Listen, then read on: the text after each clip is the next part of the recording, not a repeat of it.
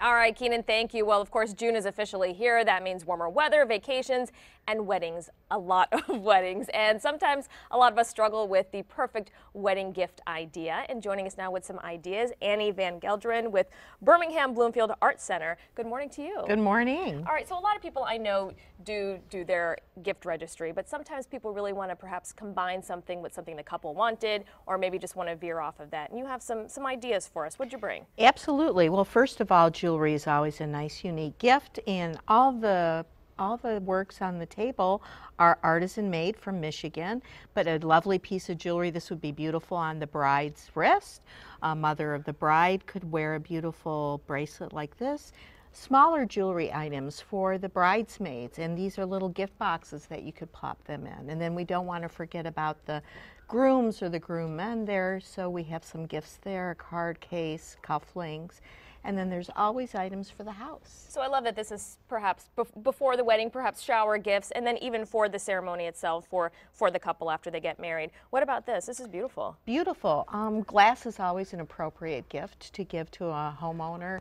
It's unique, it's different, and this is, again, artist made. How much is something like this? This one's only $65. Okay. And what else do you have here? We have unique ceramic salt and pepper shakers. We have a little lidded gift, and then this is a glass tray for any kind of hors d'oeuvres. It comes with a little fork and knife.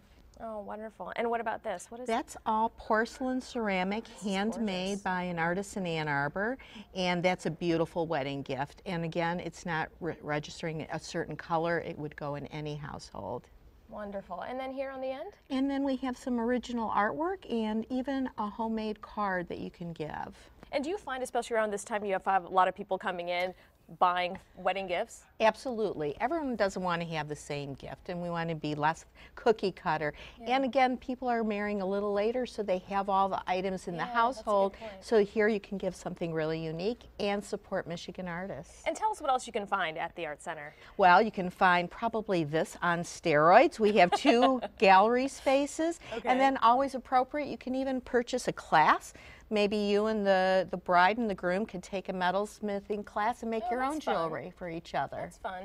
And, I think a lot of people also do struggle with how much to spend. And, perhaps some people are more acquaintances or really close. How do you kind of gauge that? Feel as comfortable as you want. And the beauty of this is no one's going to know what you spent because it's one unique item and it's original, and you can spend as little as $30 up to whatever your heart's content. And where are you guys located? We're right on Cranbrook Road, just north of 14 Mile in Birmingham, Michigan. Okay, very great ideas and very unique, so we like that. Thank you so much for coming in this morning. And we'll have more information on our website, WXYZ.com. Just check the scene on 7 section. Back to you guys. Great.